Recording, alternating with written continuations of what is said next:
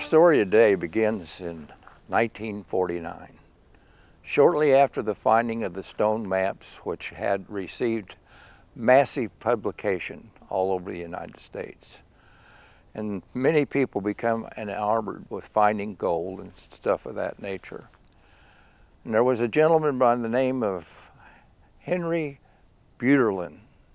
I'm not pronouncing that quite right, but he became enamored with the thoughts of finding gold, and he came out and started searching in the Superstition Mountains.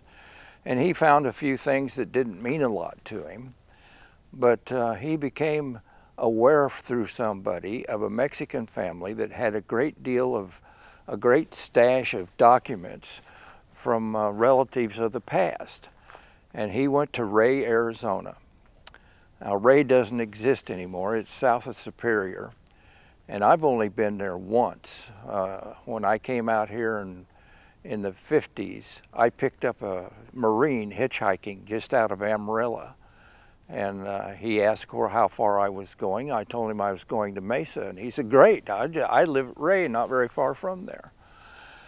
Well, when we got to Superior, it was about 11:30 at night, so I drove down to Ray and took him home, and he insisted that I stay with this Mexican family. And they fed us breakfast the next morning, and I bid them adieu and never saw them again. Well, Henry went down and found the Mexican family, a different one, of course, and they accepted him with open arms, and he explored their Bible and the documents that they had, and it was a treasure trove from a great-grandfather that had worked in the silver mines in Sonora and had been involved in some other explorations.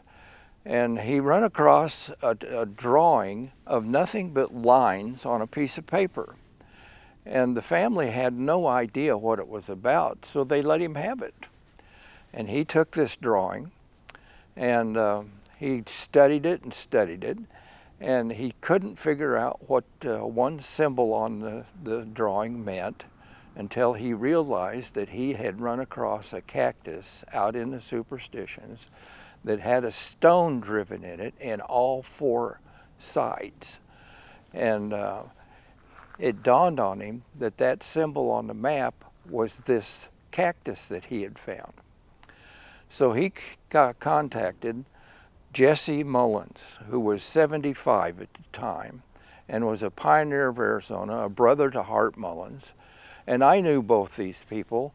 You can go to the story that we done on the rock house in Queen Valley, where I worked running cattle for a while, and when I met Jesse and Hart, who took my dad and I up to some of the claims they had at Elephant Butte and Buzzard's Roost, and then we went up to Bayou's Butte, and that story you can watch for yourself. Anyway, Jesse looked at this drawing, this map, you might say, and he thought he recognized where this area was. And he told Henry the story of a fellow that we only know as the name of Wagner. Now, Jesse's father was a stagecoach driver, and this Mr. Wagner used to get on his stage with a suitcase, and he'd hand the suitcase to Frank, and Frank would put it up on top of the coach, and Mr. Wagner got out at the Queen Valley area out by Florence Junction. And 3 days later, he was waiting when the stage came back, and when he handed the suitcase up to Mr. Mullins to put it on top of the coach, the suitcase weighed something terrible, much more than what it was when he gave it to him the first time. Anyway, Jesse was aware from his father that Mr. Wagner was going up Whitlow Canyon, and they were able to trace on this map some of the direction that Mr. Wagner was going. But anyway, Jesse and Henry had found these 7 filled-in pits in a close proximity of each other, And although Henry had excavated one down 18 feet, it never really came to anything. Now, I have a copy of that map that was given to Henry by that Mexican family. I also have 3 other copies of that map, and they're all different.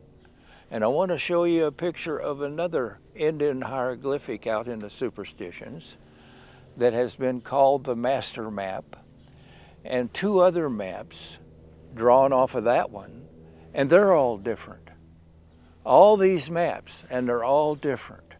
To finish the story though, when Henry turned 80, he wanted to make one more trip in the Superstition Mountains. And Henry was friends with Clay Wurst. And they made this trip with Feldman packing them in, and they spent a few days out there reminiscing about all the great fun they had in the Superstition, searching for the Lost Dutchman mine. Henry was married. He had 3 children, and his wife would stay with her folks while he was out in the mountains. At Desert Sage is where close to what we call Twin Knolls, about 5 miles from here. One of their children, Susan, became Miss California. Another boy has a production studio in Hollywood. And his last son was none other than James Brolin, the movie star, who was married to Barbara Streisand. And the thing that I want to know, what was in that suitcase? Is it just another mystery of the Superstition Mountains? Thank you for watching this episode of Mysteries of the Superstition Mountains.